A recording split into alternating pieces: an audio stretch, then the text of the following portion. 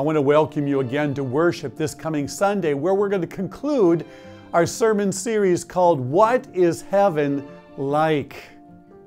We talked a couple weeks ago about the reunion on All Saints Sunday, about being reconnected with the saints who have gone before us. Last Sunday was restoration. All the brokenness and all the death and all the suffering will be completely gone. This coming Sunday, what is heaven like? Revelation. Now the Bible talks about streets paved with gold and jewels in the walls, and there will be no sun because the presence of God is there. But what is heaven going to really look like? We don't know for sure. But what we can look at, the hints that Scripture gives us.